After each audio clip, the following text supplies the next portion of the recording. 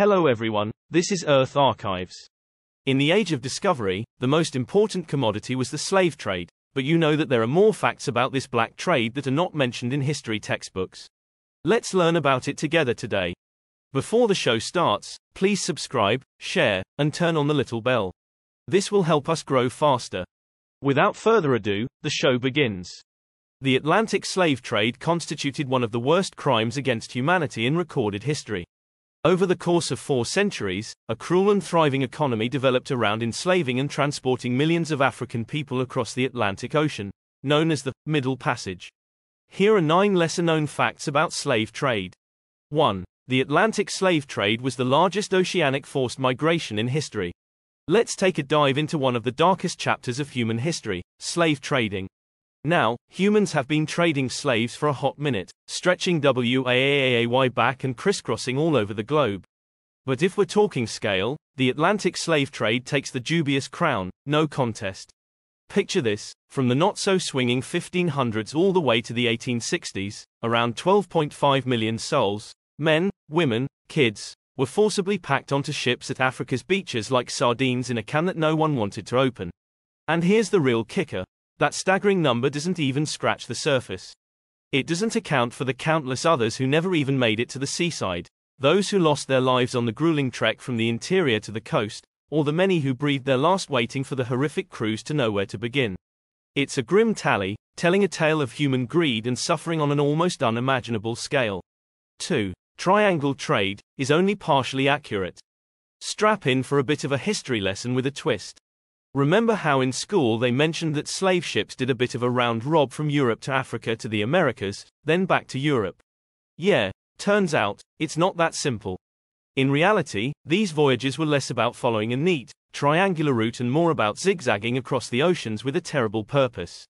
Imagine this, some trips straight up flipped the script and kicked off in the Americas, jetted over to Africa, then made their way back to the Americas. The route between Rio de Janeiro, Brazil, and Luanda, Angola. That was the heavy hitter of them all, clocking in more miles in the slave trade's logbook than any other single path. And it wasn't just the big-name European ports getting in on this grim exploitation gig. No sir, US spots like Newport, Rhode Island, and Charleston, South Carolina, were launching their own voyages. They'd sail out, collect their human cargo, and then bring them back to the Americas. 3. Many slave traders were women. Curveball in the saga of the slave trade. When we talk slave traders, the usual suspects are men, right? But plot twist, a not-so-small army of women were deep in the game, too. Yep, you heard that right. Hundreds of ladies weren't just sideline spectators. They had skin in the game, investing cold hard cash into this dark enterprise, as dug up by the folks over at slavevoyages.org. In places like Britain, France, and the Netherlands, it wasn't unusual for widows to step into their late husband's shoes, taking the reins of their not-so-ethical investments. And hold on to your hats, because one of the last folks standing in the slave trading ring was none other than an American gal named Mary Watson. In the 1850s and early 1860s, she was running her own show out of New York, dispatching ships like it was nobody's business. 4. Enslaved people fought the slave trade. Let's paint a picture of the Atlantic crossing during the slave trade, but fair warning, it's far from pretty. According to the detectives over at slavevoyages.org, this journey was synonymous with suffering. Picture this, about 15% of the captives didn't even make it across the ocean. That's a staggering number when you think about it. Slave traders. They were on high alert, always. They armored up and clamped down their human cargo in shackles, doing everything short of growing eyes on the back of their heads to prevent any form of resistance. But here's where the human spirit shows its strength. The captives fought back. Against all odds, rebellions flared up on roughly 10% of these voyages, mostly when the ships were loitering around or near the African coast. Though these revolts rarely panned out as hoped, don't think for a second they didn't leave their mark. They threw a wrench in the slave traders' gears, forcing them to bulk up security by adding more sailors to the crew, which wasn't exactly a line item they had budgeted for. This hike in costs led to fewer voyages setting sail. Scholars have crunched the numbers and reckon these acts of defiance may have spared about 1 million souls from enduring the horrors of the Middle Passage. 5. Slaves not only fought the slave trade, they helped end it. So, you know how books and movies love to spotlight bigwig political leaders, painting them as the superheroes of the anti-slavery movement. Yeah, think Britain's William Wilberforce waving the flag of freedom and all that jazz. And sure, these gents did throw some hefty punches in the fight to shut down the slave trade, but let's not get it twisted. The real MVPs of this story, the enslaved people themselves. That's where the resistance started, folks. Take the French Caribbean colony of Saint-Domingue, for example, a hotspot for slave ships back in the 1700s. In the 1790s, the enslaved people there didn't just sit back and accept their fate. Nope, they kicked off a rebellion against the shackles of slavery and then took it up a notch against French colonial rule. And guess what? They didn't just put up a good fight. They won. By the time 1804 rolled around, they'd handed France and its big boss Napoleon Bonaparte their walking papers, making it crystal clear that slavery was history. And they didn't stop there. They claimed their land back, renaming it Haiti, which is still its name today. So, next time you catch a flick or dive into a book that heralds high-profile abolitionists, tip your hat to them, by all means. But remember, the true backbone of the anti-slavery movement were those who had the most to lose and yet dared to dream of freedom. Their spirit, bravery, and determination. That's the real story.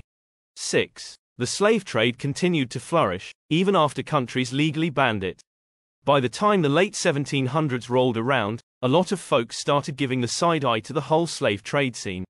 Fast forward to the 1830s, and just about every big player in Europe and the Americas was like, yeah, maybe let's not do this anymore, putting bans on the books either through their own laws or big international pinky promises.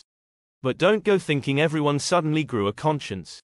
Places like Brazil and Spain threw their bans on the table more like, fine, if we must, after a ton of diplomatic arm twisting. And enforcing those bans? Please, they had about as much interest in that as a cat does in a swimming lesson. Why? Because the almighty dollar, or whatever currency you fancy, still ruled. The 1800s turned into a bonanza for the slave trade, making it rain profits more than ever. Traffickers were greasing palms left and right, slipping big fat bribes to keep government officials looking the other way while they went about their nefarious business. And where did most of these poor souls end up? Brazil and Cuba got the lion's share, many of them ferried over under the stars and stripes on ships built by Uncle Sam, with the US more or less turning a blind eye. All told, these bootleg slave ships carted off 1.65 million captives in the 1800s.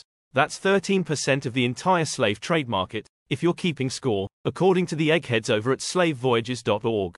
And here's a kicker. The Atlantic didn't see its last slave ship until the late 1860s when one more snuck into Cuba. Just goes to show, just because something's declared illegal, doesn't mean it's actually out of the picture. 7. The Atlantic slave trade was global. Folks, let's dive into a story that stretches way beyond the mighty Atlantic, spilling into corners of the globe you might not have pegged at first glance. The Atlantic slave trade wasn't just about ships zipping back and forth across the ocean, it was a global shopping spree with a dark purpose. Imagine this, European slave traders weren't just chilling in the Atlantic. Oh no, they were on a worldwide treasure hunt.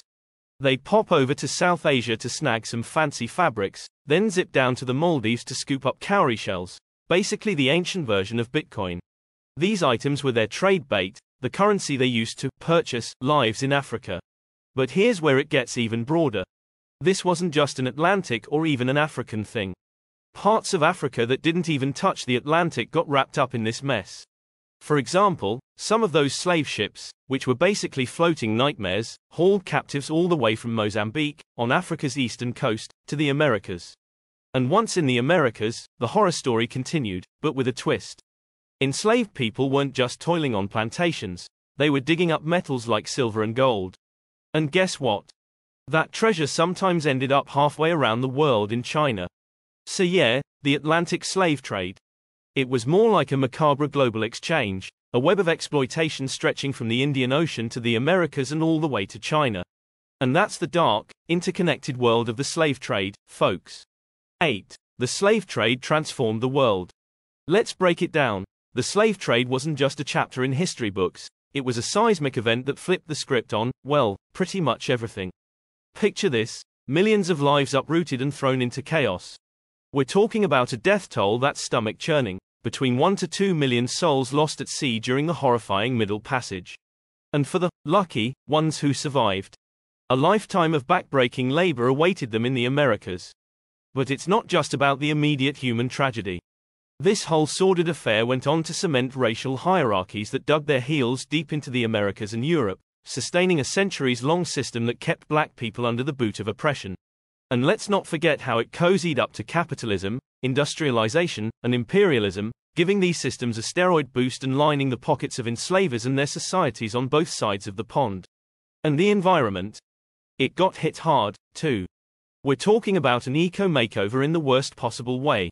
Invasive species like mosquitoes hitched rides from Africa to the Americas, while vast swathes of trees got axed to make room for cash crops like sugar and cotton. This wasn't just farming. It was a total environmental upheaval, all for the sake of global markets craving those goods. But hold up, it wasn't all doom and gloom, because even in the face of unspeakable adversity, African culture refused to be quashed. Enslaved Africans left an indelible imprint on the tapestry of the Americas. Considering the vibrant tapestry of African cultures, it's no shocker. In fact, until the 1820s, more enslaved Africans had crossed the Atlantic than Europeans. Think about that for a sec. Their influence is undeniable, weaving through the fabric of language, music, religion, food, and medicine across the Americas. So, there you have it, a whirlwind tour of the slave trade's impact, stretching from undeniable tragedy to an enduring cultural legacy. 9. Enslaved people have stories to tell. So, history buffs and curious minds, listen up. There's a whole treasure trove of stories and information being unearthed about the folks who endured the unimaginable as captives. Thanks to some serious digital digging, websites like slavevoyages.org and enslaved.org are bringing to light the names and histories of tens of thousands of individuals who were enslaved. Now, let me tell you about a dude whose story is grabbing headlines. Meet Oluwale Kosola, but you might know him as Cudjoe Lewis. This guy's life is straight out of a movie. Back in 1860, he gets nabbed by some Dahomey warriors in what's now Benin, and just like that, he's on his way to Alabama on the Clotilda, yep, the notorious title holder of the last slave ship to hit the U.S. shores. Kosola didn't just survive the harrowing trip known as the Middle Passage, he lived through the unfathomable hardships of slavery in the American South. But here's where it gets really interesting.